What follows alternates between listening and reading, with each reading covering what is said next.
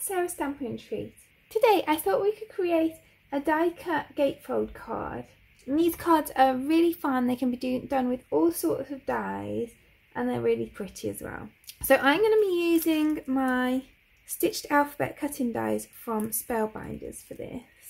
So we're going to create the card blank first, and I've got a piece of sage cardstock from Spellbinders and it measures 7 by 8.5 inches, and I'm going to score that at 1 3/4 inches and at 5 1/4 inches.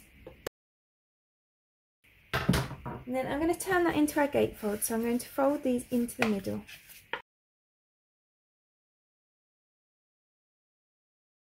Now I want them to meet really nicely in the middle. So these letter dies come in two pieces. You've got the detail bit in the centre and then you've got the outline. So I want to create a Celebrate You card today. So I'm going to put the U down the middle, and that's going to be the die cut piece of my gatefold card. So I'm going to just tape these down here. So I'm going to make sure they're really nicely spaced out, but I'm only going to tape them to 1/2 of this gatefold. So I'm going to start with the left half, so I'm just going to tape it to the left half of the card. So then what I'm going to do is I'm going to open this up and I'm going to die cut it like this, so that only this half of the dies are going to cut.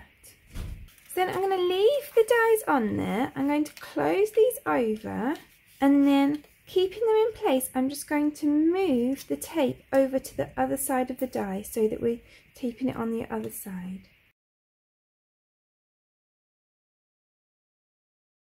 So you can see now that side's die cut, and now we're going to open it back out and put it through to die cut this side as well.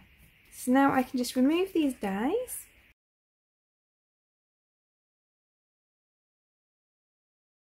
Then when I close this back up again, you'll see that that U goes straight down the middle.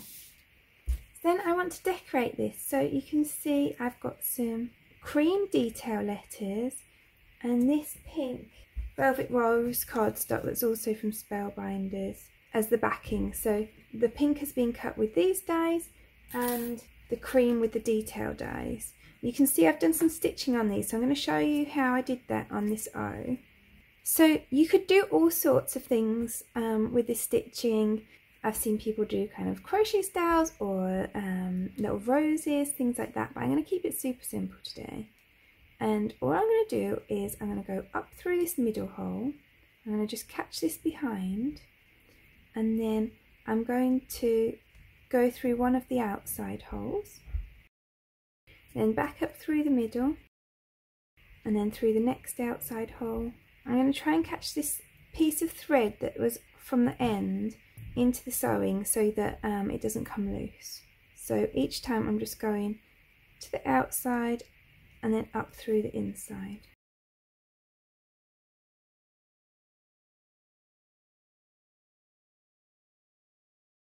And then once I'm done, I'm just going to thread this through here, and that will help secure the end of the thread.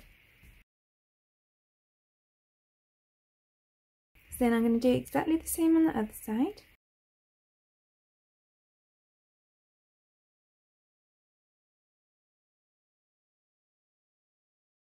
So I'm just going to thread that through to finish it off again. So then I'm just going to add the letters onto the letter backs with some foam pads. I'm kind of trying to trap some of those in under the foam pads as well, just to give it a bit of extra security.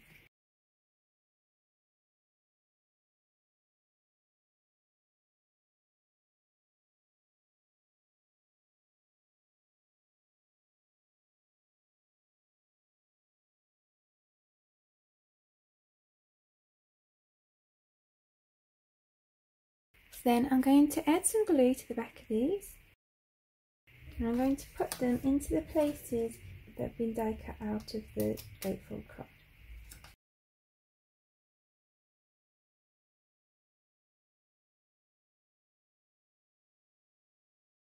So then I want to make a belly band for my card. So I've got some of this Velvet Rose cardstock, and I'm just going to take this Celebrate that's from this Alex Siberia Designs Birthday Wishes stamp set. I'm sure you'll have seen me use that loads if you follow my videos, because it's one that I go to time and time again. And I'm just going to stamp that in the centre.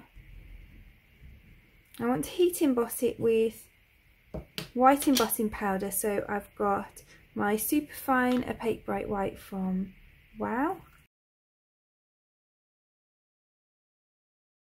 Let's heat that up. And if you've got something delicate that you're heat embossing like this, I would always recommend a Superfine embossing powder. So then I'm going to cut that down into a strip. So then I've got this nice slim belly band, and I'm going to pop this on here. So I want it to go under this way, and I'm just going to flip that over, and then I can just bend this round the back. I don't want it to be too tight because I want it to be able to slide on and off, but also I want it to stay up, so I want it not to fall down. So I'm just going to practice with that just to make sure it's right before I stick it, and that looks fine to me. So now I'm going to go to the back, and I'm just going to add some glue onto here.